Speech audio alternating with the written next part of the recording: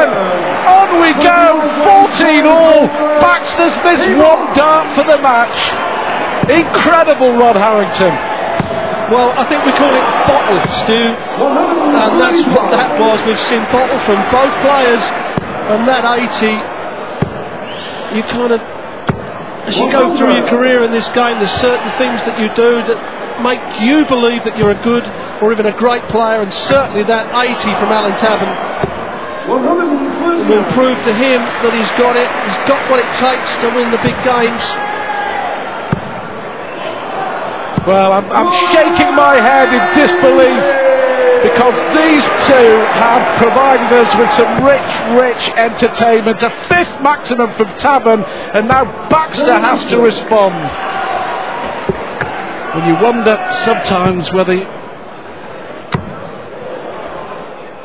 as he goes for another one, 180 followed by 140, you wonder sometimes whether a tie-break situation would work here at the World Match Play, say possibly at 15 all to bring it in, or whether we just let the drama unfold. But Tabern here, who looked down and out, can break the throw. Bullseye for Tabern. Well, nowhere near. I think he got a bit excited. Well, he certainly dipped into that one, and he does that now to give him the third dart. 18 for top, so Ronnie Baxter. How important is this? Oh, now Tabern's going to have two darts to break the throw. We haven't seen it for a while.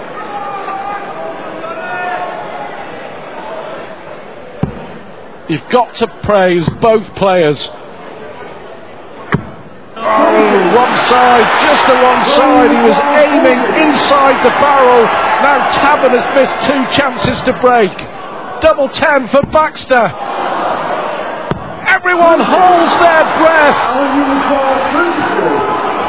It's incredible, Stu. They take out shots under pressure and then get three darts to the double and miss.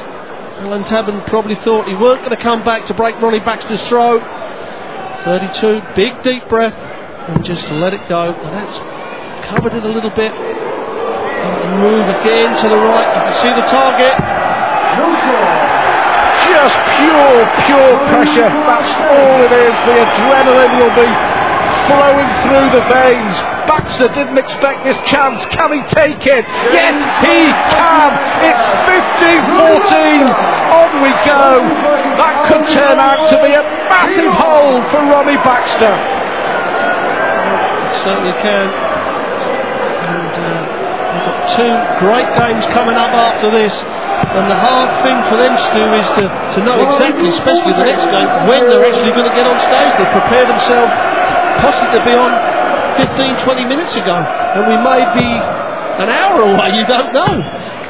100. Well, it's fabulous to watch, pure and simple, isn't it?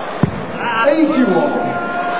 Everyone in the Winter Gardens on the edge of their seats. I'm sure you watching at home will be on the edge of the sofa as well. We just don't know which way it's going to go. Baxter's already missed one dart for the match in the 28th leg, and Tabern in the last leg blowing 5 darts at double 16 to break. Well, Alan Tabern keeps dipping into that last dart, and 9 times out of 10 when he does that, it goes awry. He really has to, keep his height in that last dart. Needs the trebles. There, we see that dip again, and it's always nowhere near the treble when he throws that dart.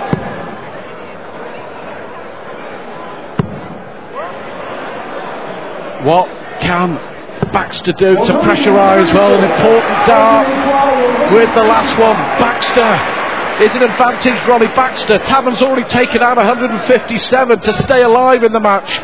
Baxter is going to get a chance here to win it. 97. Well, he's going to get a dart at least at the bullseye, but don't miss the big numbers. You ain't hit the treble. He's hit the treble. Double 14 for the match. Oh, Baxter's done it! A brilliant dart! The rocket is firing! What a dramatic finale to a fabulous match.